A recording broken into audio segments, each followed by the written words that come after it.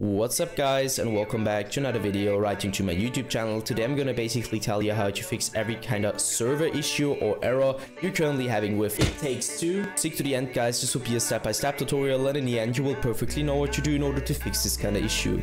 Before we start right into the video, I just want to let you guys know that I would really appreciate it if you would just leave a like, a comment or a subscription right into my YouTube channel. It would really make my day and help me out as a little YouTuber as I am.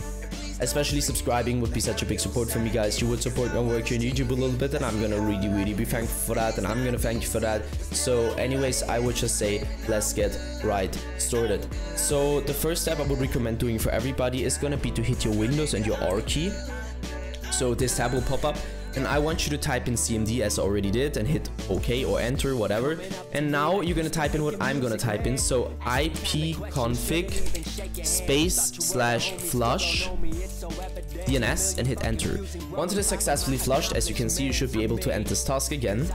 Navigate to the bottom left corner of your screen, click into the Windows symbol, click into settings, navigate right into network and internet, and go down to network troubleshooter. You're gonna use your Windows in order to find any kind of issue you could currently have. Afterwards, I want you to click into network and sharing center. Now I want you to navigate to the top right corner. On the blueprinted text where it either says internet or ethernet, it just depends on which one you're currently using, but it doesn't really matter. Just click into blueprinted text. The ethernet or internet status will pop up. I want you to click into properties. You can only do that by being an administrator. Hit internet protocol version 4.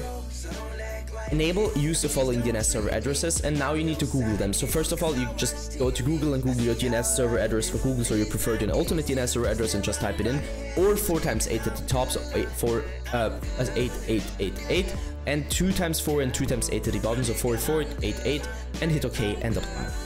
This will probably fix your issue. Yeah guys, that's it for the video. I hope that I could actually help you out of this one. If it was like that, just leave a like, a comment or a subscription. I'm gonna really be thankful for that, and I'm gonna thank you for that. So anyways, I would just say have a nice day, see you at the next one, and bye.